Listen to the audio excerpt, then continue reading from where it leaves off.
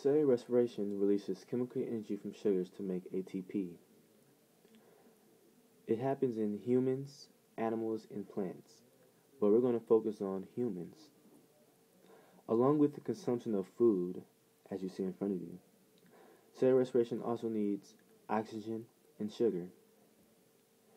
Cellular respiration kicks off with its first stage, glycolysis. Glycolysis breaks down sugar. The second stage, Krebs cycles, uses oxygen to create ATP energy. The overall production of cellular respiration is ATP energy, H2O,